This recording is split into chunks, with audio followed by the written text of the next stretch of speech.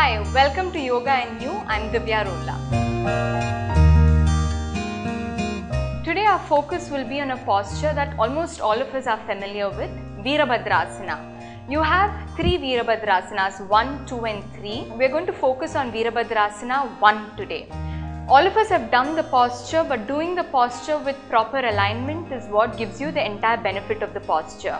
Virabhadrasana is really going to help tone your lower body, tone your back muscles, and Virabhadrasana 1 in particular really helps in elevating any spinal issues because you'll see that there's a real twist in the asana.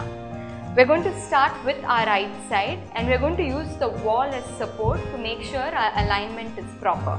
Now make sure that the right foot, the toes of the right foot are just about touching the wall, and make sure the left foot is behind about 4 to 4.5 feet, and turn the left foot inside so that the left foot is not straight. Check if the heel of the front foot is in direct alignment with the center of the arch of the back foot.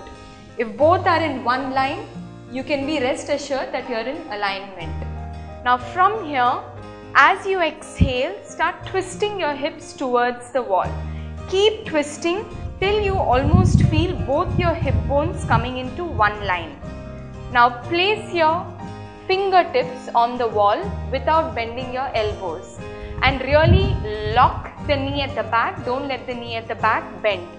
As you exhale, without bending your elbows, you're going to start bending the right knee.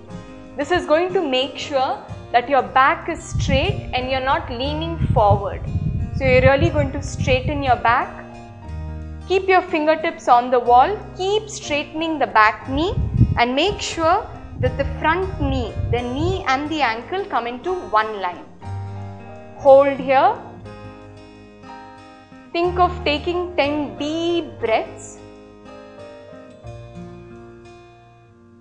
And as you come out of the posture, slowly straighten the right knee.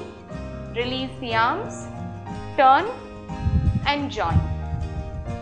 So Virabhadrasana can be a very challenging posture if you get your alignment right, because there is no point in doing the posture with a bad alignment. You can hurt your back and you can really hurt your knees, injure your knees if you do this posture with bad alignment. So take your time, settle into the posture, do it right, do it both on the right and the left side. Hold each side for at least 10 deep breaths, which is about 30 to 40 seconds, and then switch to the other side. If you're a beginner, try doing this asana 3-4 times before you really get a hang of it. Thank you very much.